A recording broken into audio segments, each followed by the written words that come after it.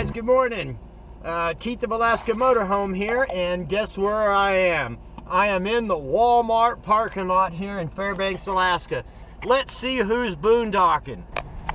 Well, here we are in the Walmart parking lot, and I do see 3 campers.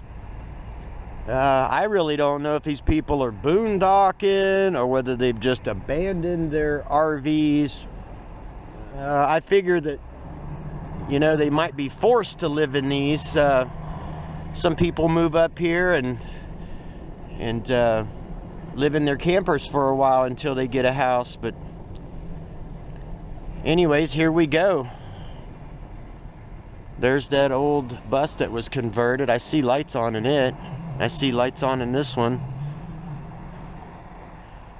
So we got 4.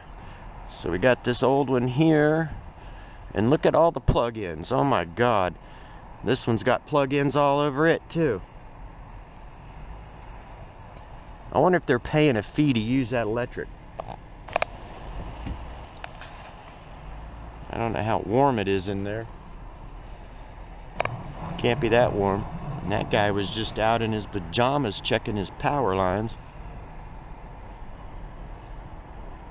And this is the newest one I've seen parked here. So yeah, I don't know if you want to call them boondockers or squatters or whatever. At the Walmart in Fairbanks, Alaska. 18 below this morning.